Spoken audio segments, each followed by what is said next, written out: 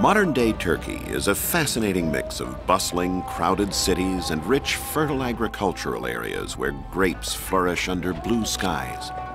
Its people are hard-working and friendly to strangers. Tourists come here seeking a taste of biblical history or to roam the sites of cities that once dominated the landscape of ancient Anatolia.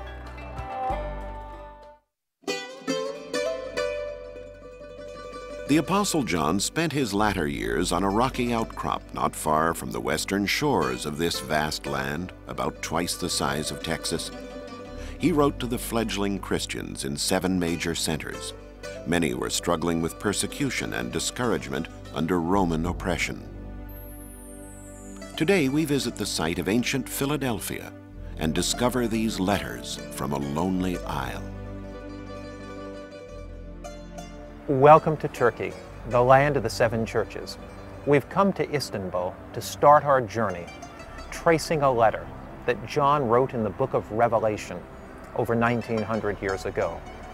Turkey is a land where Christianity once flourished, but now Muslim mosques dominate the landscape.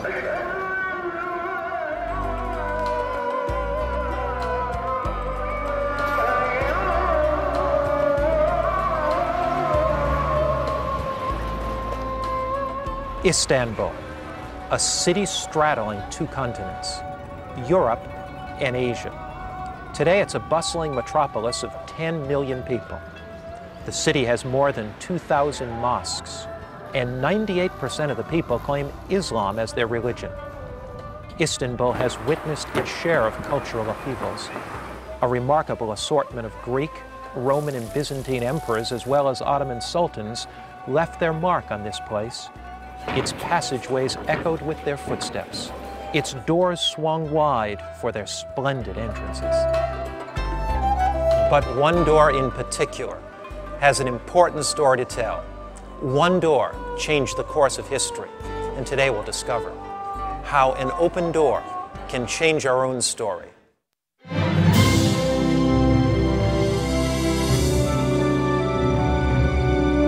It has stood the test of time. God's book, the Bible. Still relevant in today's complex world. It is written, sharing hope around the globe. Presented by Mark Finley. Find the open door. As our boat pulls into the harbor at the island of Patmos, my mind is wandering back 2,000 years. And I think of a time when another boat pulled in here. That boat was carrying the Apostle John. I wonder what he must have been thinking. I wonder what was going through his mind. I wonder what thoughts he had. In exile, far away from home, separated by the sea. He probably felt lonely and cold and tired. And he wondered if he'd die here. He wondered if he'd spend the rest of his life here. Although isolated on this barren, rocky outcrop, John received a special visitor. It was none other than the resurrected, glorified Christ. You can read about the remarkable encounter in Revelation chapter 1.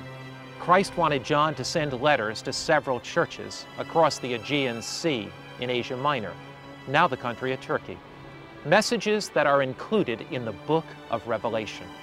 Jesus Christ, the head of the church, and the great physician of souls, was extending his care to these congregations, among them believers in a place called Philadelphia, the youngest of the 7 churches.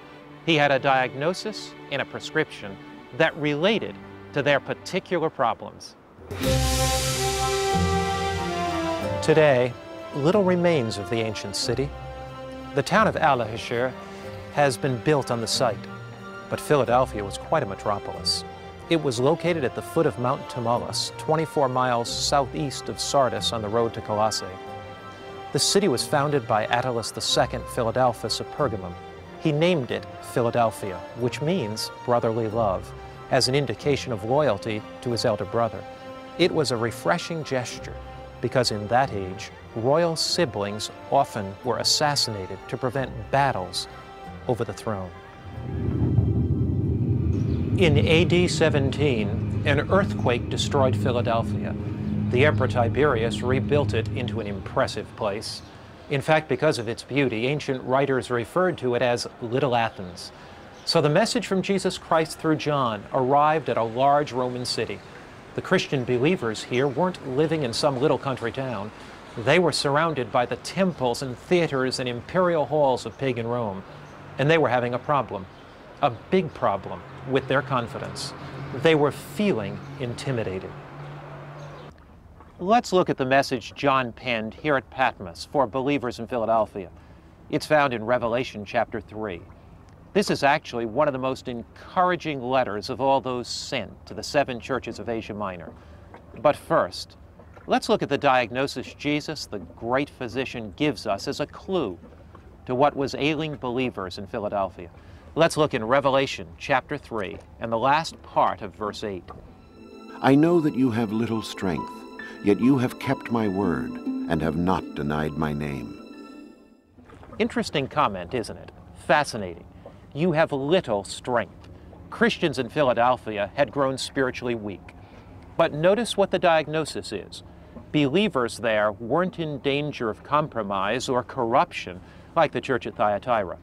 They weren't in danger of imminent death like the church at Sardis. These people wanted to serve God. They were committed Christians. They had kept God's word. They had not denied him. But the great physician saw that they had little spiritual strength. Their faith was waning. What they were suffering from was a confidence problem. They were feeling intimidated by the forces around them. We see that a little more clearly in the next verse, in verse 9. I will make those who are of the synagogue of Satan, who claim to be Jews though they are not, but are liars, I will make them come and fall down at your feet and acknowledge that I have loved you.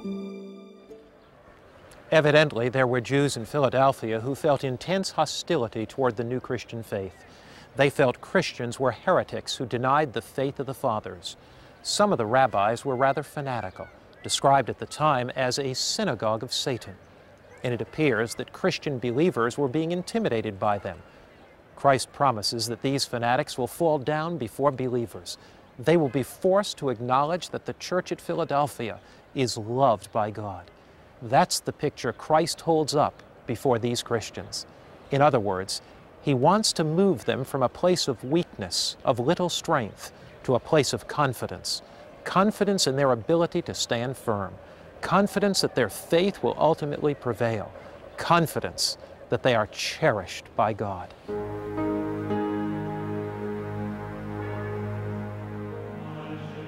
This is the Greek Orthodox monastery of St. John the Theologian, built on Patmos in 1088 in honor of the apostle who spent his time of exile here. The monastery itself is a kind of island within this island. Its interconnecting courtyards, stairways, and roof terraces are all constructed within tall, thick walls. There's a reason for this heavily fortified style. Pirate ships and Seljuk Turk vessels sailing by here often threatened to attack. The Orthodox Greek monastery had treasures that it wanted to keep safe. Patmos was famous for its place in Bible history. This is the treasury of the monastery. Here are many priceless gifts received from royalty.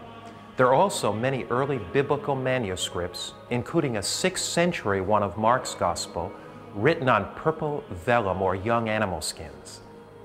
And so the monks had to fight off those who would plunder this place. They were successful because of the fortifications. That's how people of faith sometimes feel. Even today, besieged, threatened, an island within an island. It's hard to feel confident when the big bad world out there keeps assaulting your values. It's hard to feel strong when you're so isolated. But the great physician wants bigger and better things for us. He wants us to be able to reach out confidently beyond our defensive island. He wants us to be secure in our faith. And this is the prescription he gives us.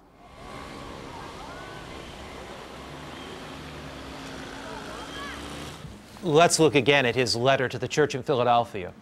This is the message he has for people who have little strength, found in Revelation 3 and verses 7 and 8. These are the words of him who is holy and true, who holds the key of David. What he opens, no one can shut, and what he shuts, no one can open. I know your deeds. See, I have placed before you an open door that no one can shut. I know that you have little strength. Jesus says, I have set before you an open door. That's the truth Jesus wants these people to grasp. He repeats it. He emphasizes it. Look at the open door. If you feel intimidated, look for an open door. If you feel isolated, look for an open door. If you feel weak and discouraged, look for an open door. But what does that mean? It means don't just look at the problem. Don't just look at the obstacle. Don't just look at the enemy. God is creating a way out somewhere. God is creating a solution somewhere. But you have to look for it. You can't just stare at what's wrong. You've got to see what God is doing right. Sometimes we get so fixed on how awful the problem is that we miss God's solution when it comes by. It may seem like the obstacle you're facing is a huge stone wall before you. But sometimes one little open door can make all the difference. Let me give you a very dramatic example. In 1452, an army of Ottoman Turks sailed up the Bosphorus and laid siege to what was then the city of Constantinople. It was a well-fortified metropolis that had stood as the center of the Byzantine Empire, the center of the Christian world, for 1,000 years. It had resisted scores of determined attacks, but this time, led by Sultan Mehmet, the Turks would break through those enormous walls. This time, they would prevail. The fall of Constantinople was a watershed event in history.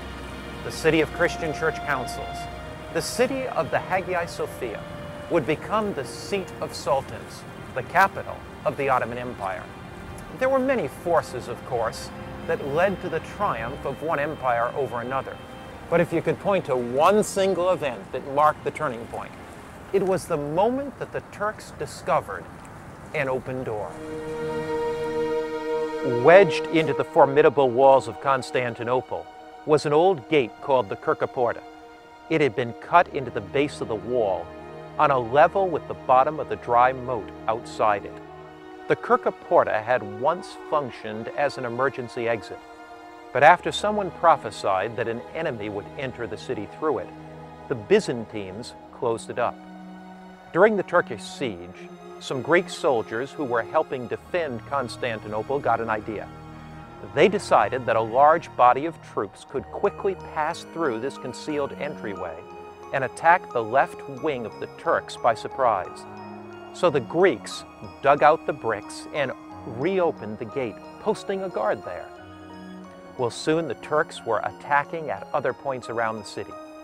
Constantinople's troops had to scurry here and there to repel the attackers who were throwing ladders up to scale the walls.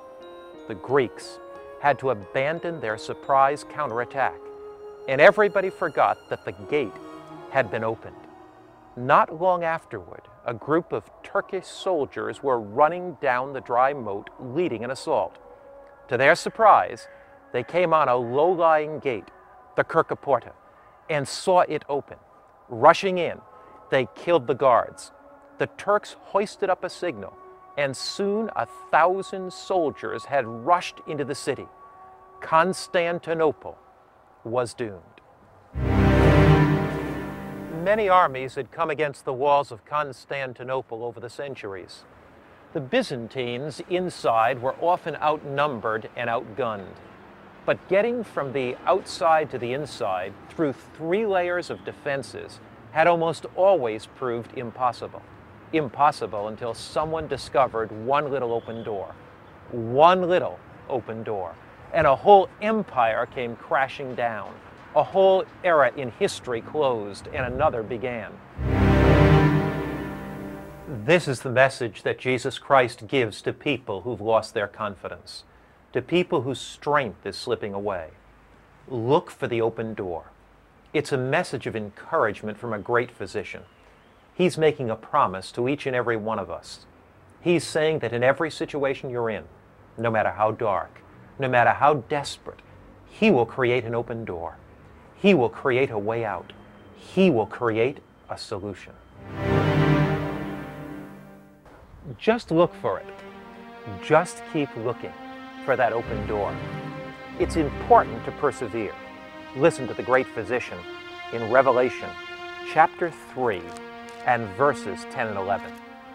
Because you have kept my command to persevere, I also will keep you from the hour of trial, which shall come upon the whole world. Behold, I come quickly. Hold fast what you have, that no one may take your crown. Jesus promises we'll make it through the hour of trial if we just persevere. If we just keep looking for that open door. Jesus is coming quickly. He's on His way with an answer. He's on His way with a solution. Don't let anything keep you from seeing that open door. Hold fast to that expectation. Hold fast to that faith in the God who can do more than we can ask or imagine. The God for whom nothing is impossible.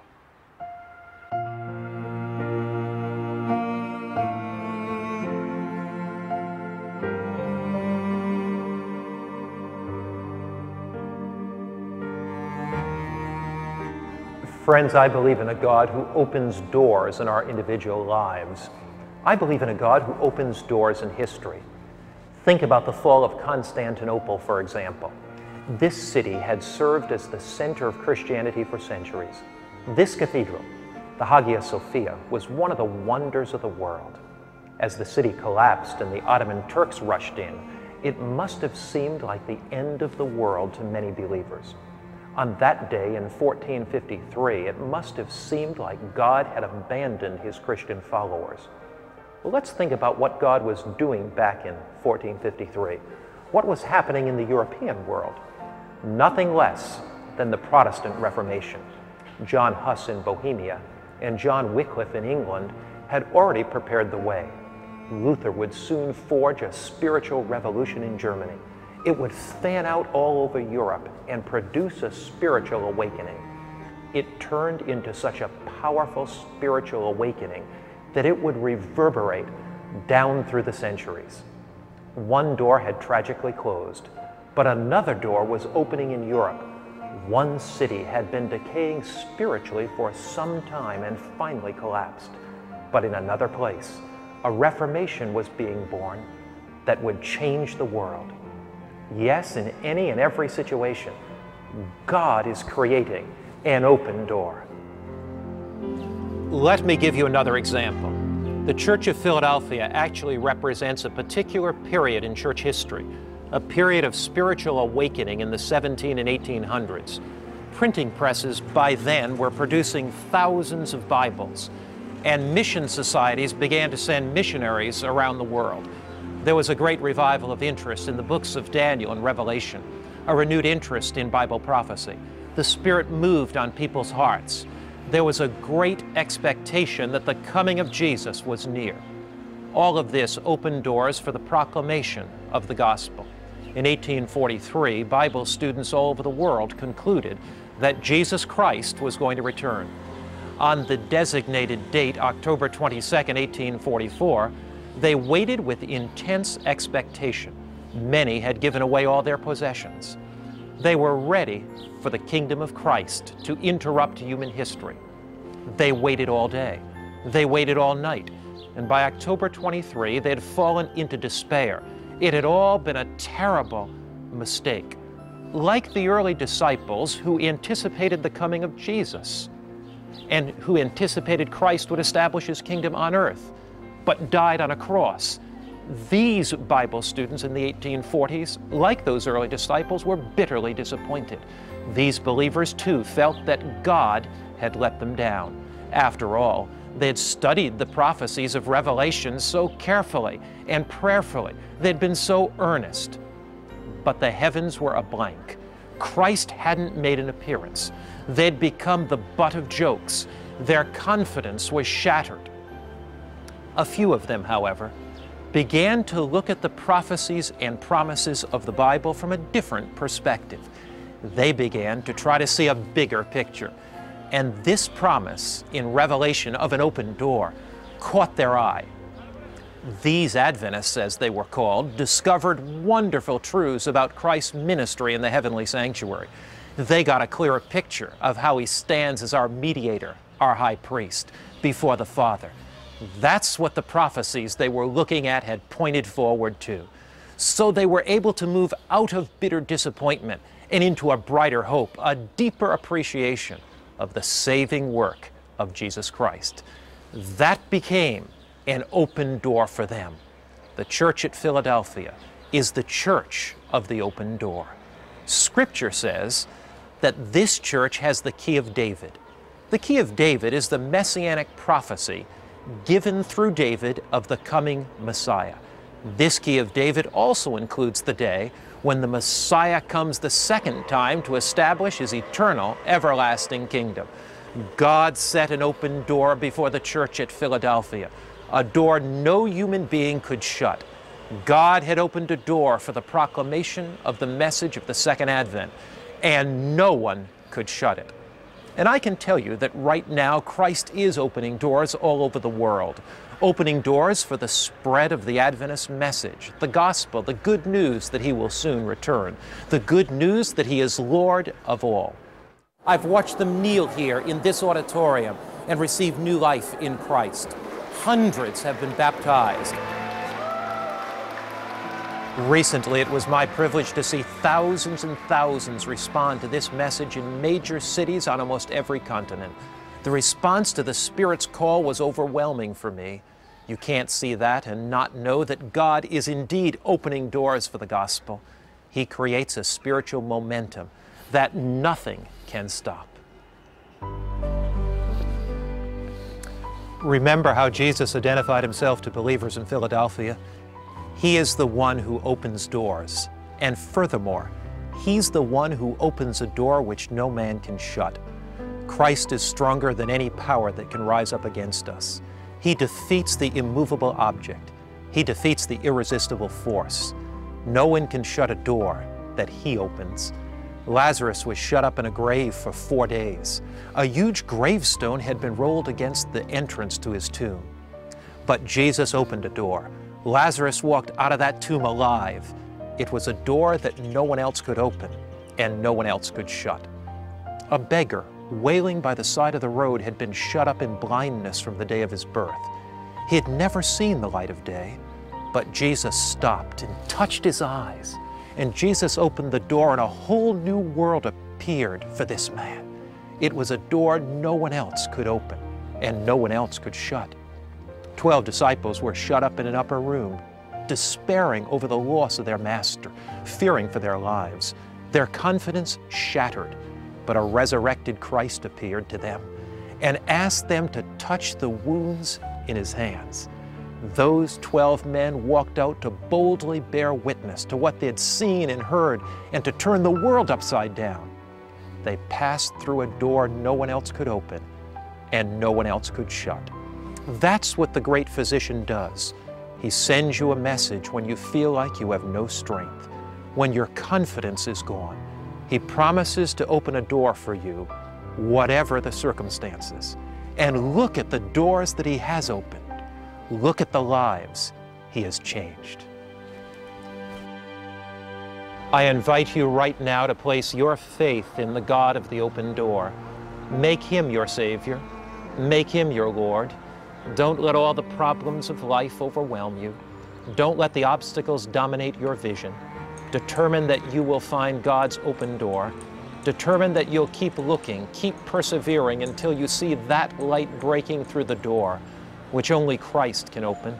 Would you like right now to say, Father, I want to see the light of heaven breaking through the open door. I want to see that light penetrating my darkness. I give my life to you, looking for that light, that open door right now. Would you like to do that as we pray? Dear Father, we praise you because you bring us such great encouragement. You truly are a great physician who can meet each one of our needs. We need your strength. We need your perspective. We need your intervention. Please help us to find that open door you've prepared for us. Please help us to keep focused, to keep looking until it appears before our eyes.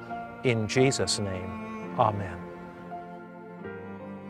We all want answers to life's questions. We all need comfort and encouragement for our spiritual journeys. We're all looking for hope for the future. We're all together on the same planet with the same basic human needs. And God has direction for each of our lives. A good place to start your own spiritual journey is the It Is Written website at www.itiswritten.com. Here you'll find resources to enhance your walk with Christ. Go to the Studies page and explore the Bible in 3 free online Bible studies. View weekly It Is Written programs through streaming online video. Catch up on shows you may have missed in the Telecast Archives section. View the scriptures used in the current week's program. Print out the script from a show you liked for future reference. Find out about upcoming programs and see when and on what channel It Is Written is airing in your city. Go behind the scenes and get a feel for the It Is Written production process. Be the first to find out when an event with Mark Finley or other live It Is Written programs are coming to your hometown. Get the latest It Is Written ministry news and developments. Learn more about the ministry and read the history of the show that's been impacting our world for God since 1956. It Is Written is a donor-supported nonprofit ministry. On the website, you can sign up to become an It Is Written partner and make a secure online donation to help us fulfill the Great Commission. Visit the It Is Written store and find pages of spiritual resources like videos, DVDs, audio tapes, books, music, Bible studies, and digital media products. Be confident in buying online with our secure ordering system. Have a prayer request? There's a place where you can tell us your concerns. There's so much here for you on the It Is Written website. We encourage you to make it a frequent companion on your spiritual journey. Get connected to the source that can change your world, starting with you. God has a personal message for you from Philadelphia. In every circumstance of life, look for God's open door. Next week, we journey to the last of the 7 churches, Laodicea, and discover the remedy for a lukewarm faith. Join us next week. Until then, remember, it is written, man shall not live by bread alone, but by every word that proceeds out of the mouth of God.